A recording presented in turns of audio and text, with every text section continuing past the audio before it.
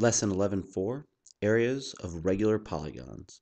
So we've actually been building up to this. Gets back to some more significant geometry. We're going to take this and go places too, but what's a regular polygon? All the sides are equal, and all the angles are equal.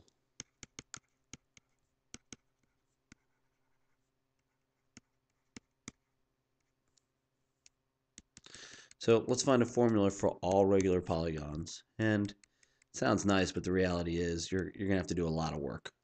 So take a circle and inscribe a polygon. I'll do a hexagon.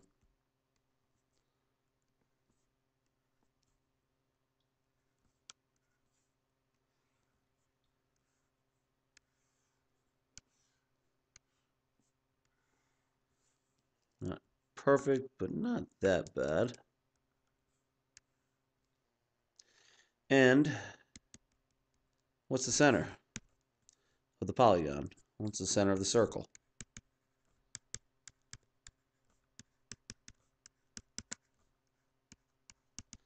What's the radius of the polygon? It's radius to a vertex or to the circle. It hits the circle on the edge.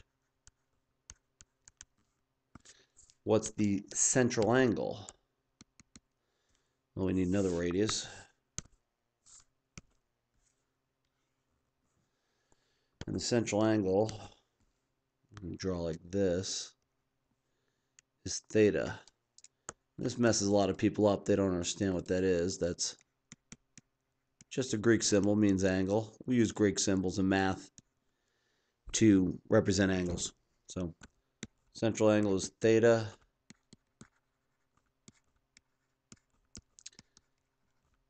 And that's the angle between radii.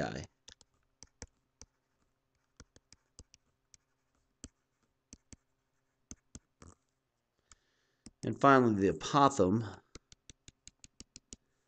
is drawn right down the middle.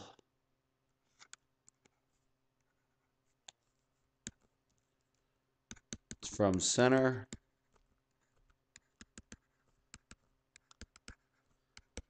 to center of side.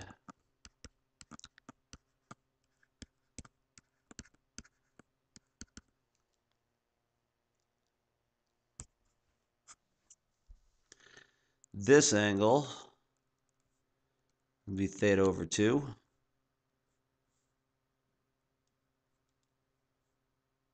This will be the radius. This will be a side. And this will be a side over 2. And I bring that up because we have a triangle. We know how to find the area of that triangle. So I have to skip down. You're going to lose sight of the picture. I'll redraw the triangle.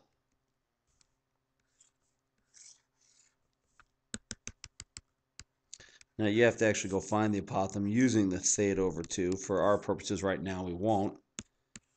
And we have a side.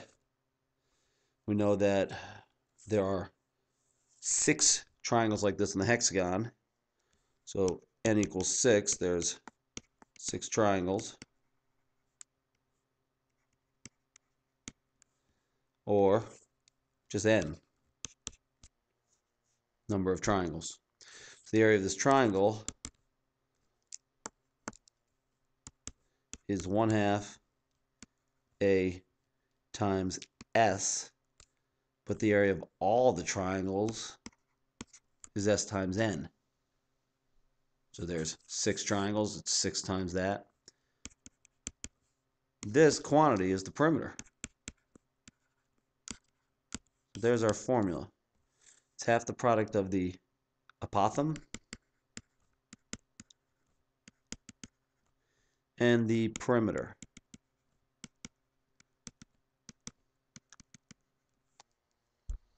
Now that was really fast. I can't possibly over-recommend that you do these problems by understanding what the triangle that you're dealing with is. So here's two examples. Just did this, a regular hexagon.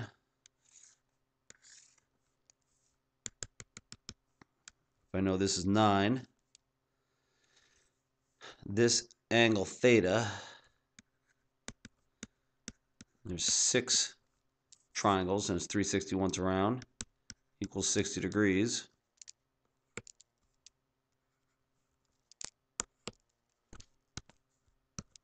So again, the apotham's 9.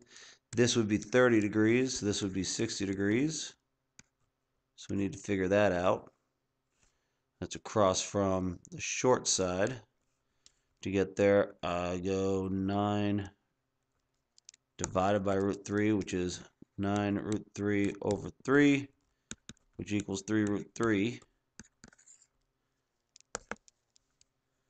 So the whole side is 6 root 3 because there's 2 of them. So if we go back to the little formula we had, 1/2, 9, there's 6 sides, 6 times 6 root 3 is the perimeter. We should get 162 root 3. Another way to do it, this is 6 root 3 across the bottom, 9. The area of this triangle is equal to 27 root 3, and there's 6 of them, times 6. Look at that, we get the same exact answer. Which way is better? Well, that's entirely up to you. My point is just don't do it blindly. Know what you're doing. Try the nonagon on your own. And now I'll do it. Draw your triangle and draw it nice and big. Not at all to scale. They tell us the radius is 10. Theta equals 360 over 9. So this is 20 degrees. So now we need a calculator, because I can't figure that out without it. So the apotham is, let me write it out properly, cosine of 20 degrees equals the apotham over 10. Apotham equals 10 cosine of 20.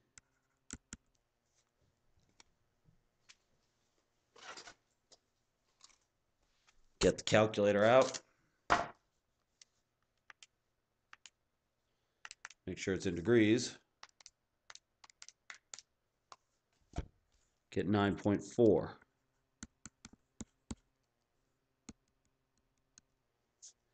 Got to figure out the length of the side. We'll call this x for the time being.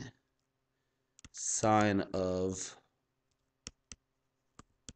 20 equals x over 10. X equals 3.4. I'll put x up here so I can do this. Whole side is equal to 6.8. So area equals 1/2, 9.4, 9 sides times 6.8.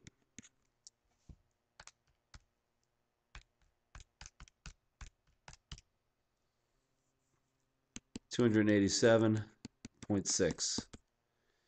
Very complicated stuff. Draw a picture, draw a big picture. Know where all the angles come from, know where all the sides come from, know how to get them, know that we're dealing with perimeters, so whatever we have, multiply it up by the number of sides. Very complicated. Good luck.